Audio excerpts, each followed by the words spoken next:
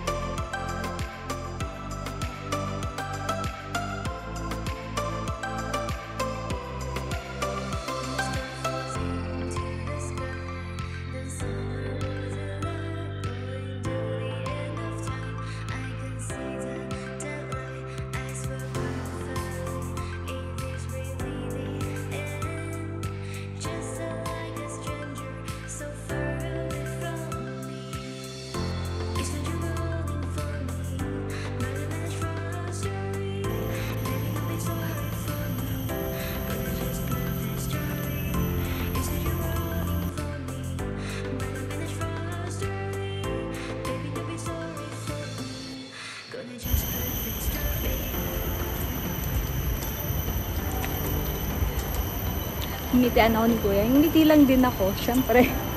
Hindi natin siya kilala, pero ngiti-ngiti na lang din tayo. See guys. Nagpapalakad sila ng mga usually mga matatanda dito. Ang dami talaga nag-walk, nag-workout sila tuwing hapon. Lagi ko silang nakakasabay. So, talagang healthy living. Yun lang yung napansin ko when I arrived here in Singapore. Lahat ng mga tao na may mga edad, talagang binibigyan nila yung time yung pag-workout, walking after sa afternoon. Nag-workout talaga sila pagdating ng mga 4, 5, 6 p.m. And usually kasi dito sa umaga tulog yung mga tao. And late sila nagigising kasi matagal ang sunrise. Yun lang yung napansin ko ha. Pero pagdating sa hapon, around almost 8 p.m. Almost 8 p.m. na nagsa-sunset. So, mas active sila at that time sa gabi. Siyempre, after work na rin yun. Lalo na yung mga office work, pag 5 p.m., ayan, maliwanag pa rin. Kaya until 8, nakakapag-workout ang mga tao dito, guys. So, ito yung buong pond. Alright, saan ako nakatira? Okay, dito ako nakatira, guys. 544 ako, so around here. Ito, siguro. Ayan, kasi 511 yan. But I'm around here. Ayan siya. And then, ayan.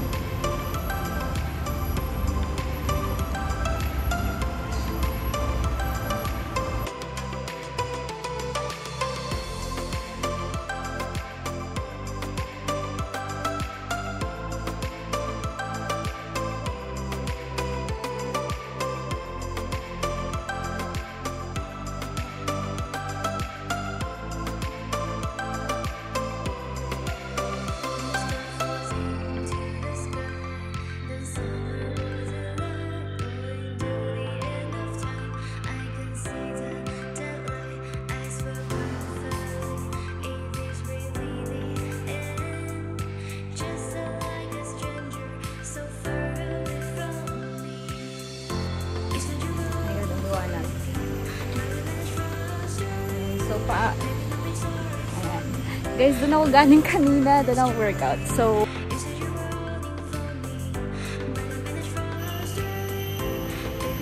guys, that's all for today. And I'm done. And I'm planning to upload more about videos of my workout and some of my life here in Singapore. And I hope you enjoyed this video. And don't forget to like, subscribe, and click the notification bell below for more updates. Bye-bye guys! Thank you for watching!